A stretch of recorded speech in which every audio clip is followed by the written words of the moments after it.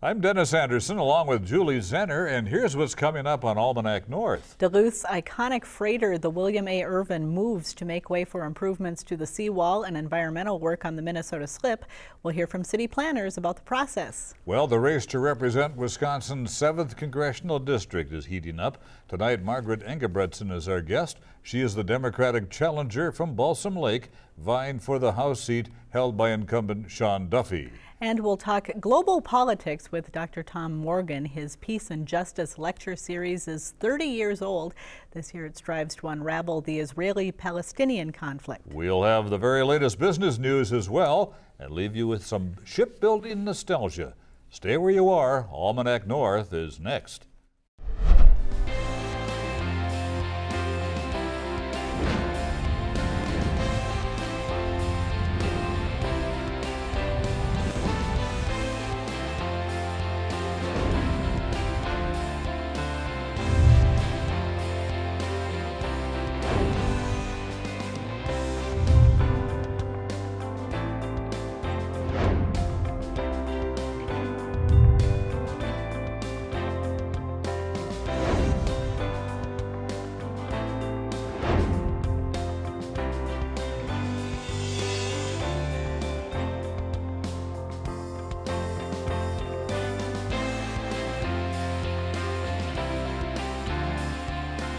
Hello once again and welcome to Almanac North. Thank you very much for watching. And Julie, there is certainly a lot of buzz on the waterfront this week. People are wondering when and how the William A. Irvin is going to be making his move. I imagine there are lots of people with cameras hovering around down there. That's probably true. We'll talk midterm elections too in Wisconsin and Mideast politics as well. A lot of ground to cover, so let's get started. All right. Thank you, Denny, and welcome everyone.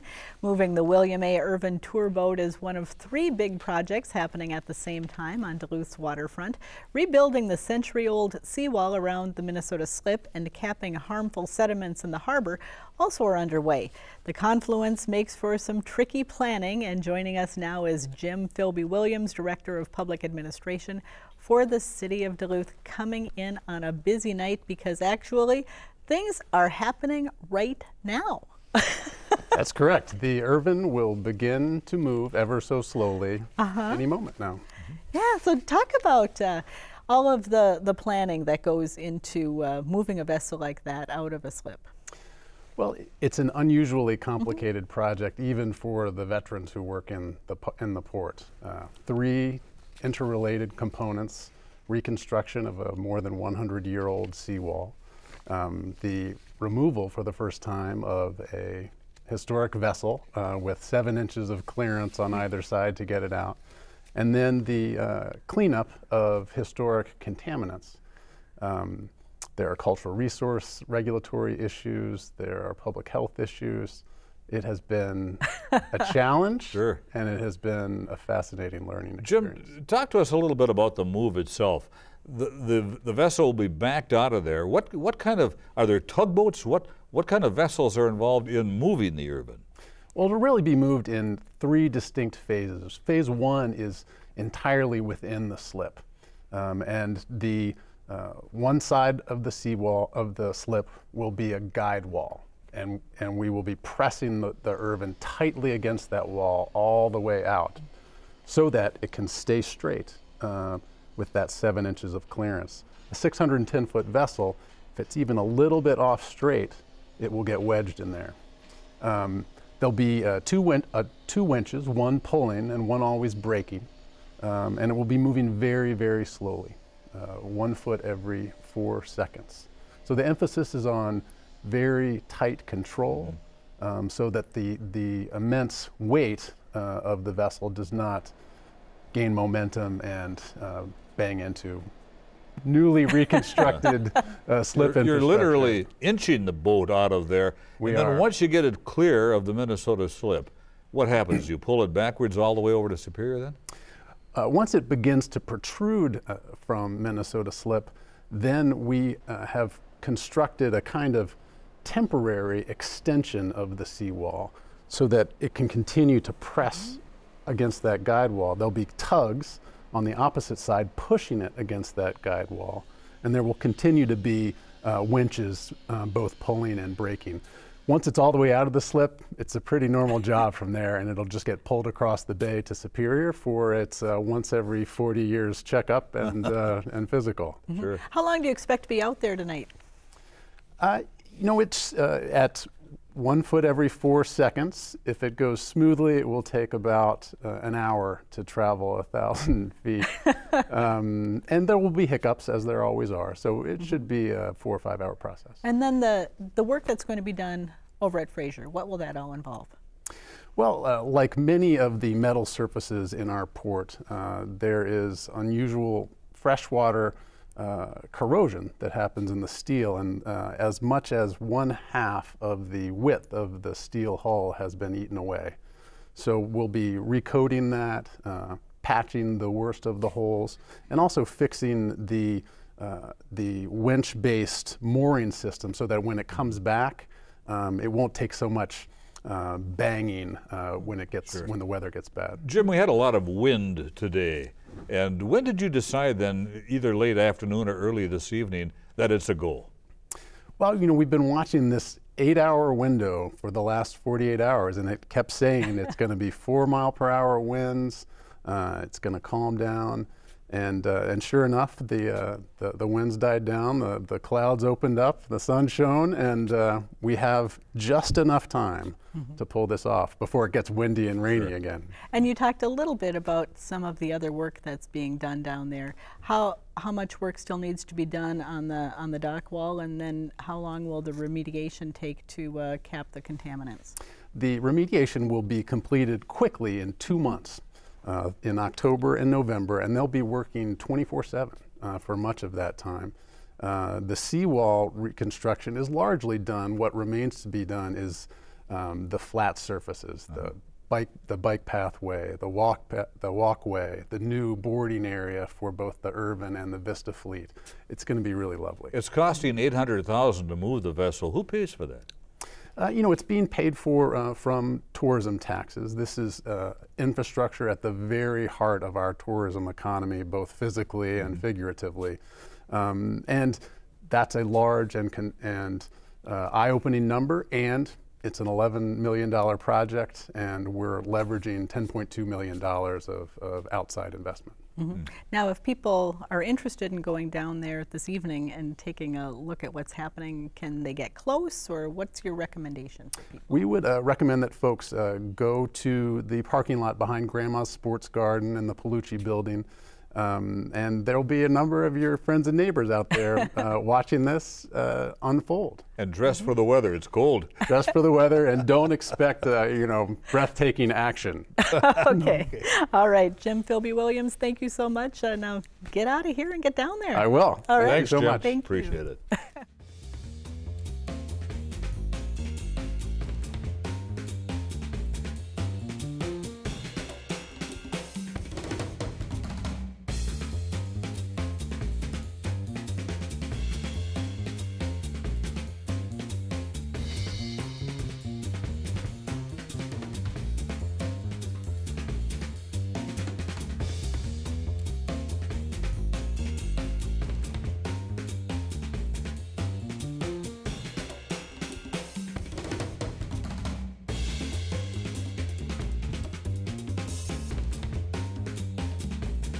Well, the midterm elections are a little over 6 weeks away.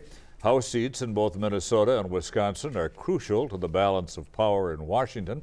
In Wisconsin's 7th District, Republican incumbent Sean Duffy of Hayward faces Democratic challenger Margaret Engebretson from Balsam Lake. Ms. Engebretson joins us now in the studio.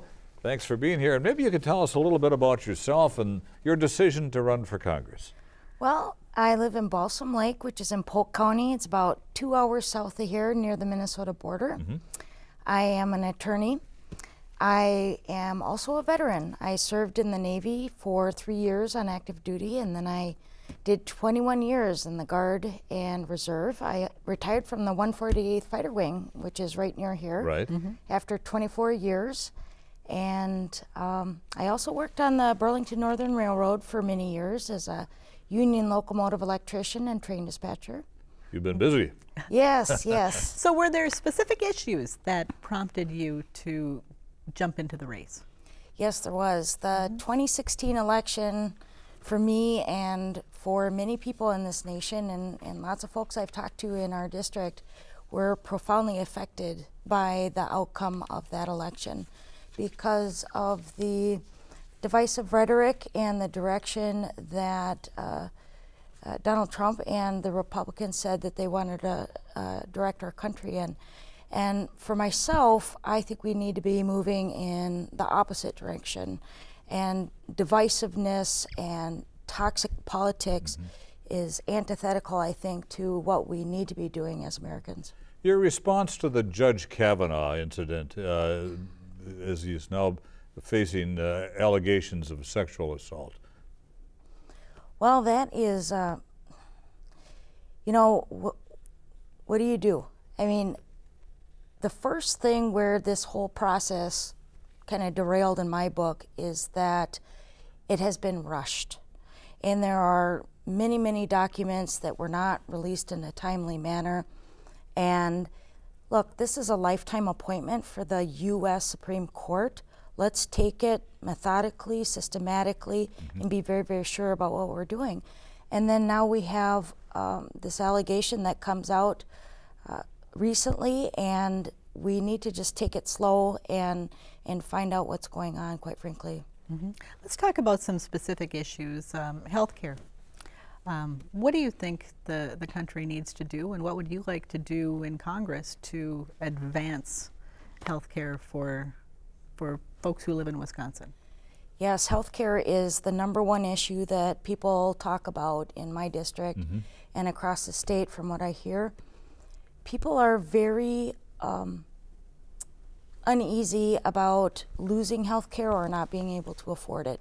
So we need to transition to a Medicare for All public health insurance program that covers everyone from the day they're born until the day they die, so that never again does anybody have to worry about whether or not they'll have health care coverage. So currently, Senator Sanders has drafted a bill in the Senate for a Medicare for All bill. I will be a co-sponsor in the House version of that bill. I think it is a high priority for our country to make this transition. We are spending far too much on health care costs. Is there anything you'd like to see changed as far as cost of education goes? Well, I think we have been, over the last several decades, we have been underfunding education, quite frankly. And teachers as a profession, we need to value them for who they are and what their profession is. These folks work tirelessly with our children, and we need to respect them, allow them to collectively bargain. We need to give them good benefits and pay, and also reduce class sizes so that the children have the best outcomes and the most attention from these teachers. So I believe in properly funding the things that all Americans rely on, and that's education, infrastructure, and healthcare. As a member of the military, you were involved in national security. There's a debate going on about immigration and border security versus fair treatment of immigrants and their families. What do you think the solution is on that? This is a long-term problem our nation has grappled with, and we seem to be never getting to the solution. So the current system as it is, we gotta reform it. We've seen the weaknesses in that with the reprehensible family separations, when leadership does not execute the laws in a humane and professional manner. So what we need to do is provide a pathway to citizenship. There's 11 million undocumented immigrants in this nation. It is not feasible or practical and would collapse our economy if we tried to deport all of them.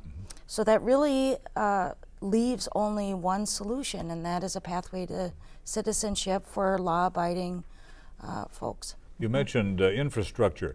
Does more have to be spent for broadband in your state? You bet. You bet. It is supremely frustrating everywhere. So I travel a lot. There's 26 counties in the 7th. Everywhere I go, broadband is slow or non-existent. And I was running a small law practice in Balsam Lake is super frustrating to not be able to do things quickly. So absolutely, that is a vital infrastructure component. All right. Well, Margaret Engebretson, Democratic candidate for Wisconsin's Congressional District 7, thanks for being here tonight. Thank you Appreciate both so it very much. All right, thank you. Now, both candidates, we should mention, for the Wisconsin House seat were invited to share their views. According to his staff, Representative Sean Duffy was not available this week. He has not confirmed a date to join us.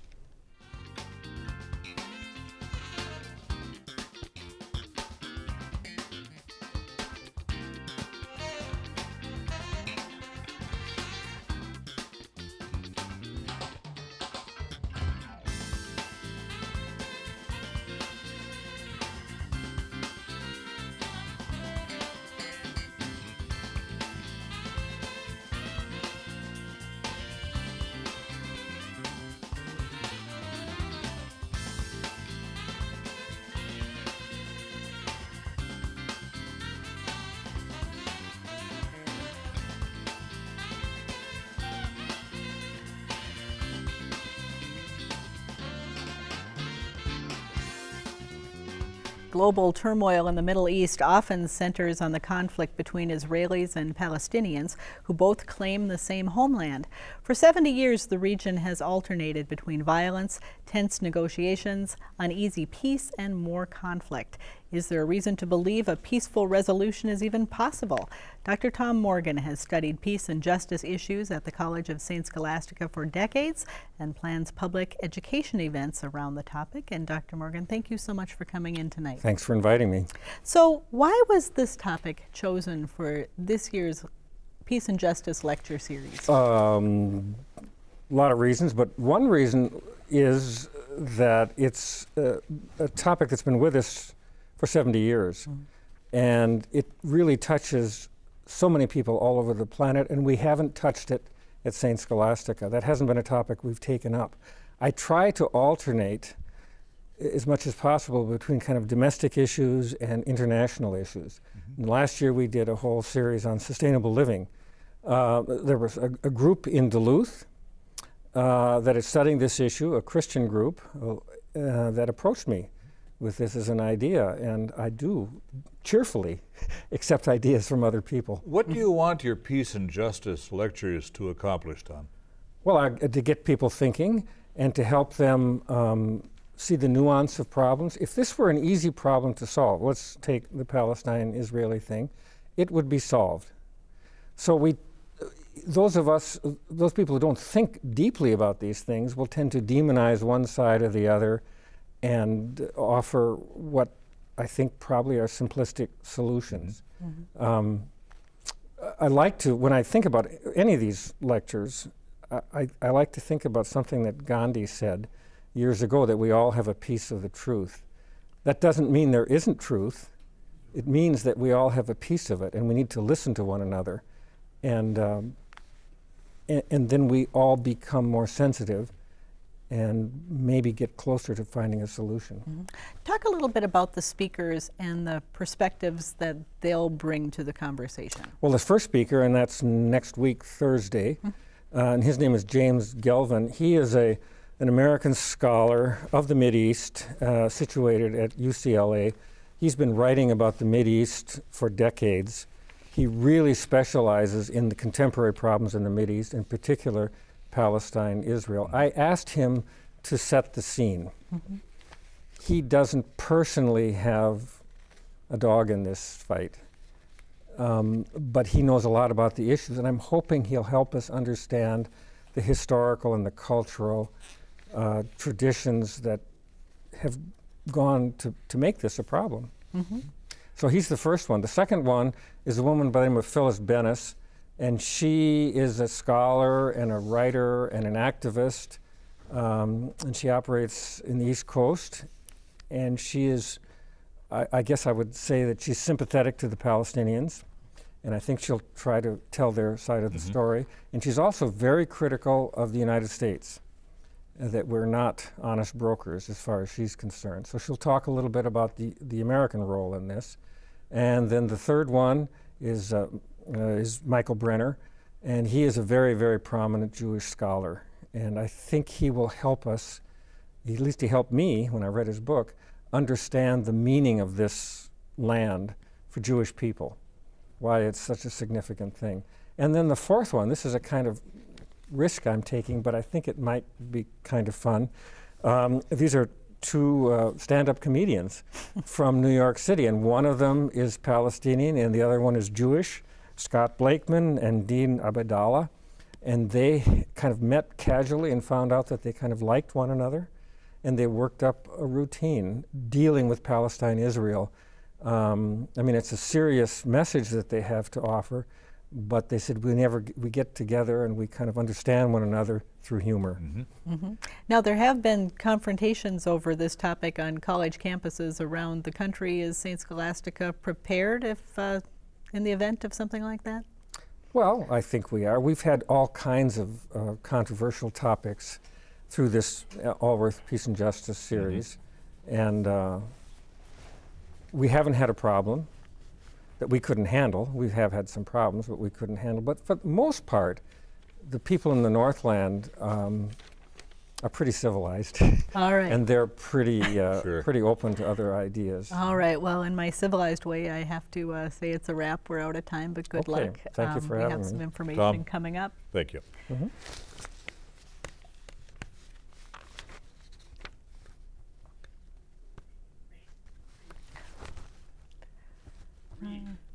The Peace and Justice series kicks off Thursday at St. Scholastica with a talk on the roots of the dispute between Israelis and Palestinians. It's the first of 4 lectures planned. There's more information on the college website.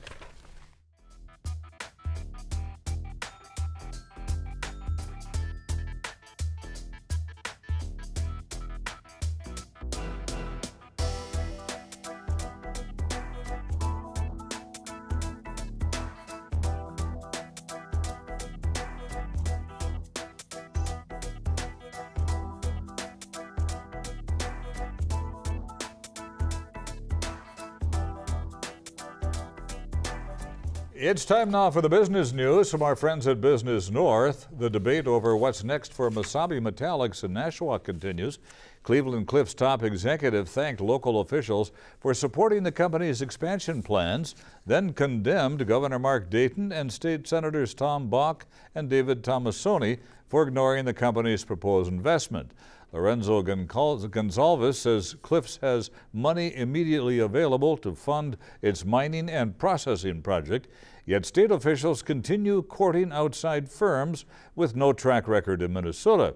He noted that Cliffs wanted to build a pig iron plant in Minnesota, but selected Ohio when Governor Dayton said the company's $700 million plan wasn't big enough. Dayton will hold a town hall meeting Monday in Nashua to discuss the town's mining future. UCare and Essentia Health are offering a joint preferred provider Medicare Advantage plan in northwestern Wisconsin. The two have offered similar plans in Minnesota since 2016. As equal partners, they share the costs and risks and work jointly to develop care models. The goal is to reduce patient costs by bundling services. The joint effort will serve Douglas, Bayfield, and Washburn counties where fewer insurance plans have been available. The Cook County Airport Commission unveils a new airport structure and 5,000-foot runway on Saturday. The new arrival and departure building has updated amenities, a conference room, kitchen, lounge, and waiting area with TV and broadband internet. The runway will accommodate most large transport and charter aircraft. The new full-service facilities are located 8 miles from downtown Grand Marais and will provide fuel and maintenance, customs check-in, a seaplane base, and rental car or lodge transportation. For more on these and other stories, visit businessnorth.com. We've run out of time this week, but you can still call with a comment and dial 218-788-2849 to leave a message or send an email to almanacnorth@wdse.org. And Denny will wrap it up with a history lesson. WDSE produced a documentary on the William A. Irvin, and that was complete with some vintage film. And the moving images of the launch are pretty awesome. That's what I understand. So fun to see. For Julie and the crew here at WDSE, I'm Dennis Anderson. Have a great weekend. Good night, everybody, and be kind. won't you sail in our dreams and our memory? Would you say to the people who stop to